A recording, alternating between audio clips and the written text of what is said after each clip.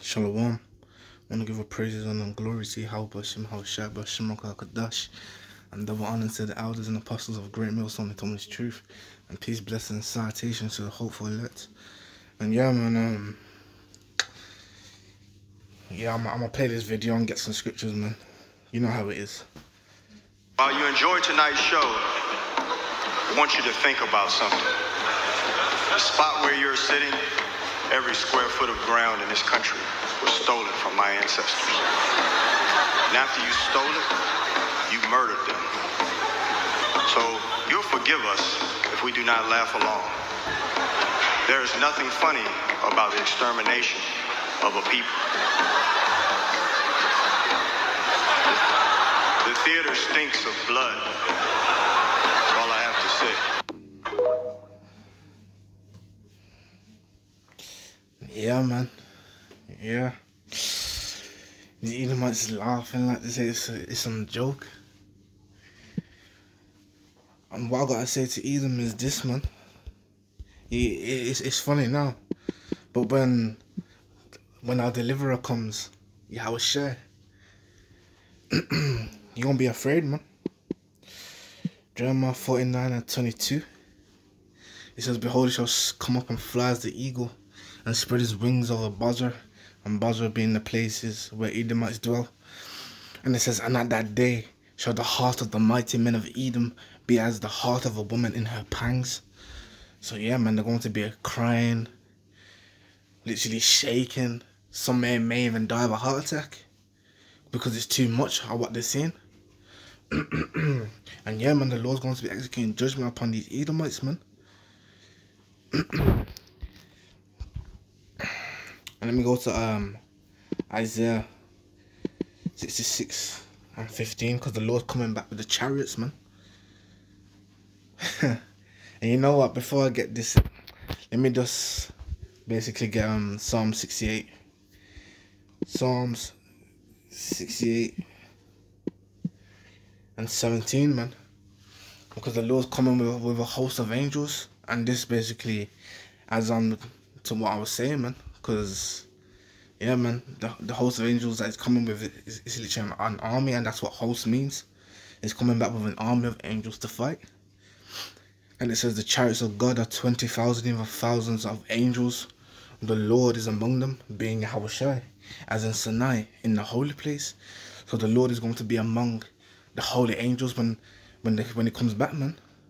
And they're going to execute judgment. Like it makes mention in Jude 1:14, it says, "And Enoch also descended from Adam prophesied a deed, saying, Behold, the Lord cometh with 10,000s of his saints, to execute judgment upon all, and to convince all the ungodly among them of all the ungodly deeds which they have ungodly committed, and of all their hard speeches which ungodly sinners have spoken against him. These are murmurers, complainers, walking after their own lusts, and their mouths speaking with great swelling words, having men's persons in admiration because of advantage."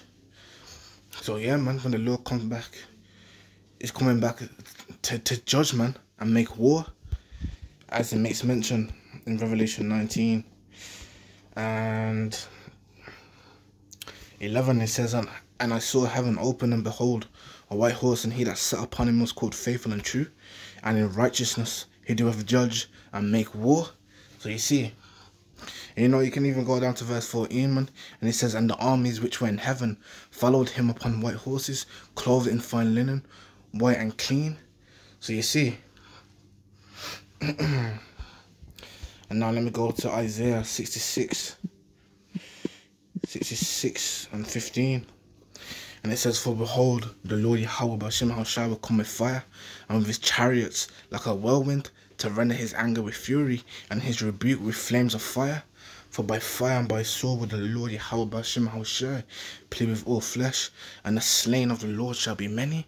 So you see, and that's going in, and that means Esau Edom too, man. Esau Edom, you're gonna get slaughtered. And what was it again? The blood.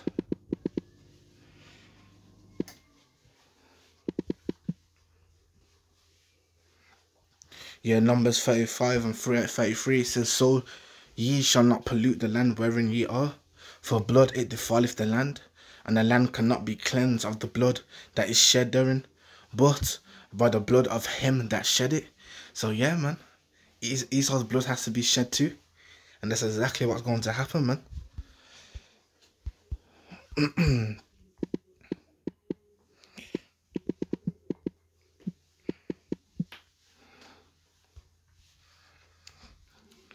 Yeah, let me start. Isaiah 34:5, it says, "For my soul shall be bathed in heaven, gone into those intercontinental ballistic missiles. Behold, it shall come down upon Idumea, upon these Edomites, these Caucasians." You see, you saw them laughing in the video, turning red. And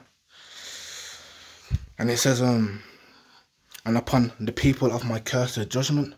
The sword of the Lord is filled with blood, is made fat with fatness, and with the blood of lambs and goats, and with the fat of kidneys of rams.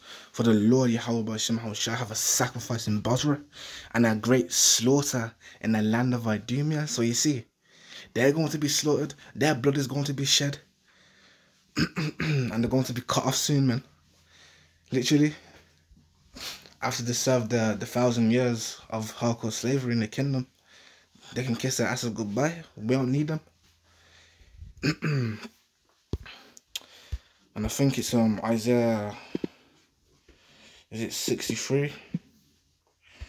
Isaiah 63? Yeah, Isaiah 63:1, it says, "Who is this that cometh from Edom, with dyed garments from Bozrah? This that is glorious in his apparel, travelling in the greatness of his strength. I that speak in righteousness, mighty to save." And that's Yahweh's child, man. He's coming back to save his elect, man. To save his people. Hence why he's known as a deliverer, man. And like he makes mention as well, out of Zion.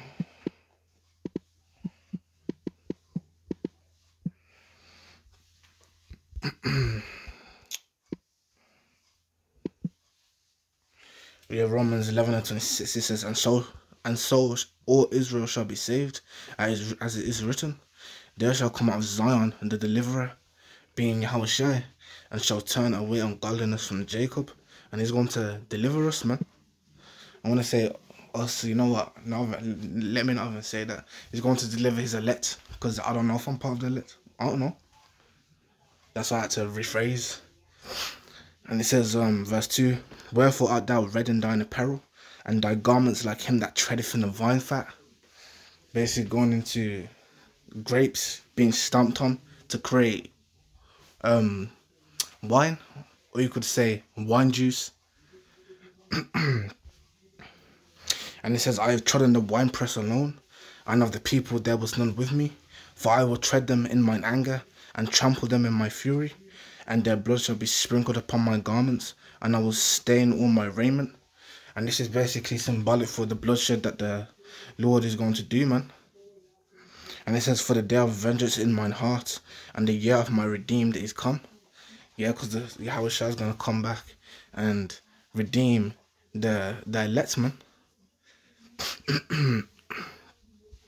This is he's going to save them.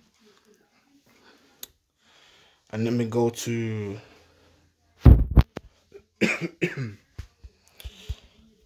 Ezekiel 35. You know, let me start verse 1. It says, "Moreover, the word of the Lord came unto me, saying, Son of man, set thy face against Mount Seir and prophesy against it." Literally being the Edomites. "And say unto it, Thus saith the Lord God, Behold, O Mount Seir, I am against thee, and I will stretch out my hand against thee, and I will make thee most desolate." I remember what the guy was saying. He was saying that the land that they're on is stolen, and how it smells like blood, because that's what these Edomites did, man. That's exactly what they did. They shed the blood of the 10 tribes, man, and the ones that were left, they were taken into captivity. And it says, "And I will lay thy cities waste, and thou shalt be desolate, and thou shalt know that I am the Lord Yahweh Shai, because thou hast had a perpetual hatred, and hast shed the blood of the children of Israel by the force of the sword in the time of their calamity, in the time that their iniquity had an end." And that just reminds me of Revelation 13 and 10, man. Let's see what that says. Revelation 13 and 10. And it says, he that leadeth into captivity shall go into captivity. He that killeth with the sword must be killed with the sword. Here's the patience and the faith of the saints.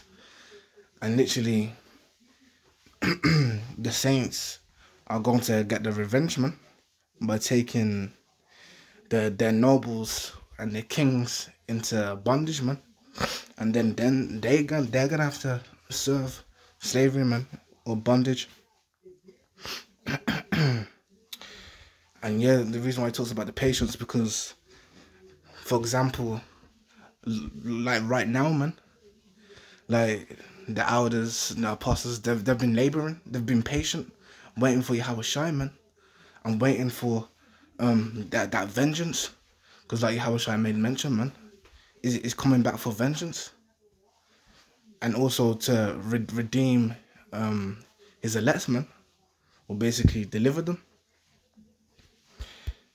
And like it makes mention in Psalms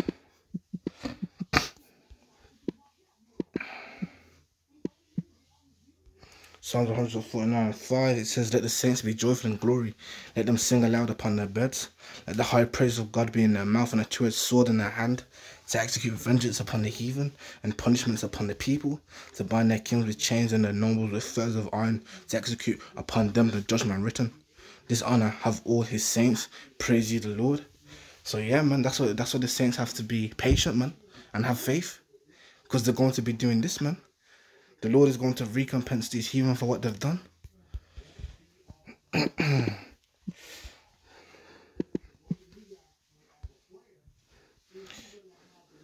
Yeah, Jeremiah 17:40 says, and thou even thyself shalt discontinue from thine heritage that I gave thee, and I will cause thee to serve thine enemies in the land which thou knewest not, for you have kindled a fire in my anger, which shall burn forever, going to a long period of time. But as I just read, it says, even thyself shall discontinue from thine heritage that I gave thee. So that's including Jeremiah, one of the prophets. And the prophets are also a part of the saints, man. The saints are the children of Israel. And that's why they have to be patient and also have faith, man. Because they're going to be executing those judgments upon the heathen. Even the children of Israel. Psalms 148:14, it says, he also hath exalted the horn of his people, and that horn going into power. It says, the praise of all his saints, even of the children of Israel, a people near unto him. Praise you, the Lord Yahweh B'Shem HaShai, man.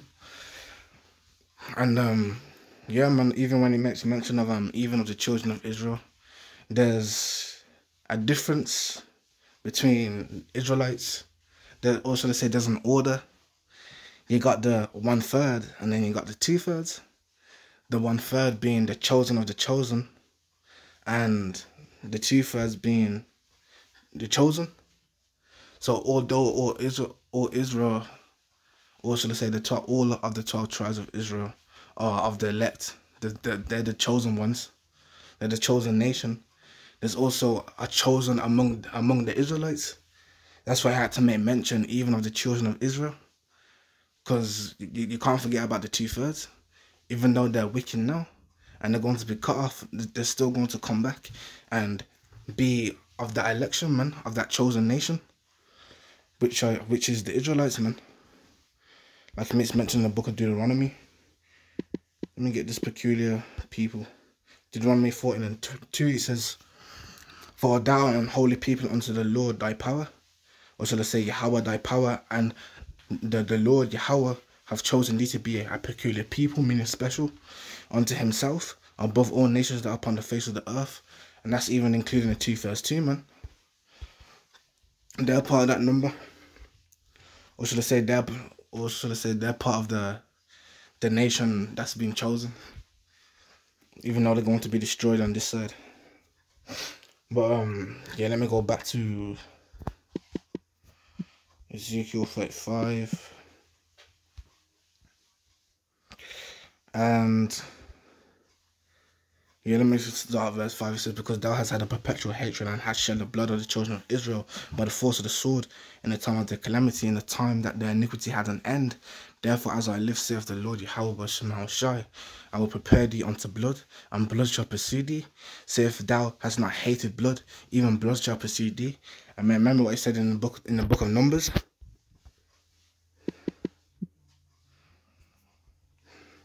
Numbers 35 and 33 says, So ye shall not pollute the land wherein ye are, for blood it defileth the land, and the land cannot be cleansed of the blood that is shed therein, but by the blood of him that shed it. So there you go, man. The land's going to be cleansed by Esau basically getting slaughtered, man. And it says, thus will I make Mount Seir most desolate, and cut off from it him that passeth out, and him that returneth. And another thing, another thing they like to say, man. Like it makes mention in Malachi 1:4, it talks about them returning and building the desolate places after the Lord brought it down. And another saying they like to say is build back better. But the thing with that is, this time they're not going to build back better. This time they're going into captivity. So after America's been destroyed, these Edomites are going into captivity, man.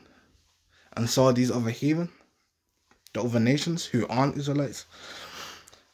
And it says, and I will fill his mountains with his slain men. In thine hills and in thy valleys and in all thy rivers shall they fall that are slain with the sword. I will make thee perpetual desolations, and thy city shall not return. And ye shall know that I am the Lord Yahweh B'Shem Shai, because thou hast said, these two nations and these two countries shall be mine, and we will possess it, whereas the Lord Yahweh was there.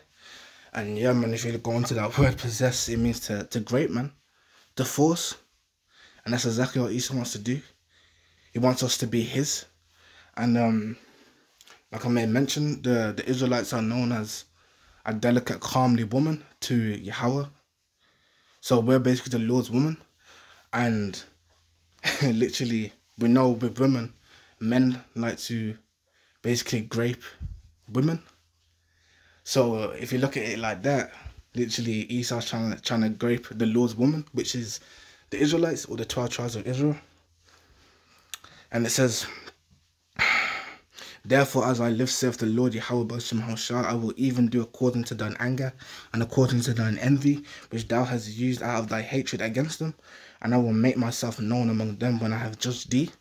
And thou shalt know that I am the Lord Yahweh B'Shem Shai, and that I have heard all thy blasphemies which thou hast spoken against the mountains of Israel, saying, they are laid desolate, they are given us to consume. And yeah, like it makes mention in Isaiah 47, I think it's 6. Yeah, it says, I was wroth on my people, I have polluted my inheritance, and given them into thine hand. Thou didst show them no mercy, upon the ancients hast thou very heavily laid thy yoke. So you see, so when the Israelites got put into captivity, man, we were given to our enemies. And let's see what the Lord has to say about that. Isaiah 35 and 13, it says, thus with your mouth you have boasted against me, and have multiplied your words against me. I have heard them. Thus saith the Lord Yahweh B'Shem Shai, when the whole earth rejoiceth, I will make thee desolate, as thou didst rejoice at the inheritance of the house of Israel, because it was desolate. So will I do unto thee. Thou shalt be desolate, O Mount Seir, and all Idumea, even all of it, and they shall know that I am the Lord Yahweh B'Shem Shai. And then go over to Obadiah 1 and 18. Here we go. It says, and the house of Jacob shall be a fire, and the house of Joseph a flame, and the house of Esau for stubble, and they shall kindle in them and devour them, and there shall not be any remaining of the house of Esau, for the Lord Yahweh hath spoken it. So there you go, man. None remaining. And like it makes mention in the book of Job,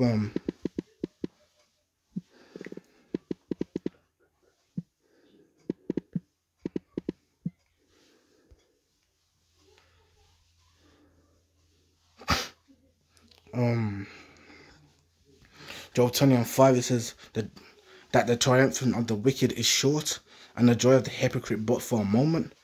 And yeah, literally, we know Esau's a hypocrite, and we know Esau's the wicked. And literally, their rulership is nothing, man. Here it is, we're thinking, oh, Esau's rulership, it's lasted for so long. It hasn't. You gotta remember, 1,000 years is one day to the Lord. Esau has hardly been in power, man. It may seem like that down here, but up in the heavens, man, Esau hasn't been in power that long. And even if you compare it to the kingdom of the 12 tribes of Israel, man, or the Lord's kingdom, that's going to be forever. Imagine forever compared to these heathens' rulership combined. It's going to mean nothing. And that's soon approaching, man. And it says, though his excellency mount up to the heavens, and his head reach unto the clouds, yet he shall perish forever like his own dung. They which have seen him shall say, where is he? He shall fly away as a dream, and shall not be found. Yea, he shall be chased away as a vision of the night. And it says, the eyes also which saw him shall see him no more, neither shall his place any more behold them. So you see, there's literally going to be there's going to be nothing of Esau left, man. It's all going to be destroyed. And the only way to find out about Esau is going to the museum and literally reading the books. And we know the kingdom is going to be advanced. You could probably even watch the history, man, of what these Edomites were doing. Because I am gonna lie, man, I've seen the chariots project things, man. And when I say project things, I mean literally pour this light together to create an image. And at one time, actually not even one time, it was multiple times, man, I've seen them projecting images of the saints. Literally, it was someone who had a palm in their hand, and he had a dark skin. He had like woolly hair. It was white, pure white, and his beard was pure white, and he had a robe down to the foot, and you could see the hands and his feet. And literally, the hands and feet were dark in complexion, and the robe was pure white. The hair was white. The beard was white. And I've seen many chariots basically project that, man, that image of the saints or of an angel. Like it may be Yahushua they were projecting, but we know there's loads of angels up there. So I'm not gonna make any assumptions and be like, oh yeah, it was Yahushua that I was seeing. So I'm gonna just leave it to it was one of the saints. But yeah, man, I hope this video was edifying. I want to give a praise and a glory to Yahushua and Shalom, man.